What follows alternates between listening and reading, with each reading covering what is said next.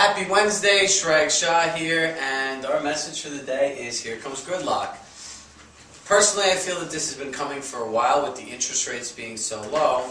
Now let's talk about what the interest rates going up has an impact on the housing market. Well, with interest rates going up by close to 1%, what buyers can afford has gone down close to 10%. So this has caused what I would call gridlock, like a traffic jam. There's nowhere left to go.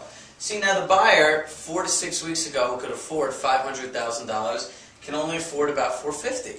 Now, home sellers have already come down in prices. We all know we've been in a declining market in most areas.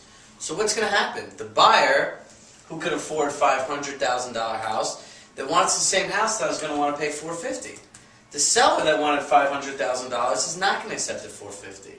So what's going to happen?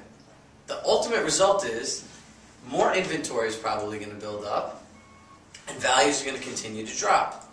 So as a home seller or a home buyer, we have to be conscious of these trends. You know, the next video will talk about, why buying a house or why selling a house. Let's get back in touch with that. But more importantly, here comes GridLock.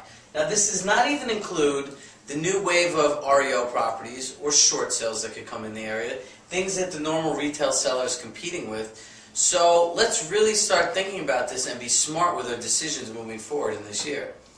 So just to repeat again, there could be a gridlock caused between the interest rates going down and buyers being able to afford less, and those buyers trying to pass that drop in price along to the sellers who feel they've already come down in price. This would cause a little bit of madness. So if you have any questions or you'd like me to explain this to you personally further in detail, you can always email me at info@gatewayrealtyteam.com.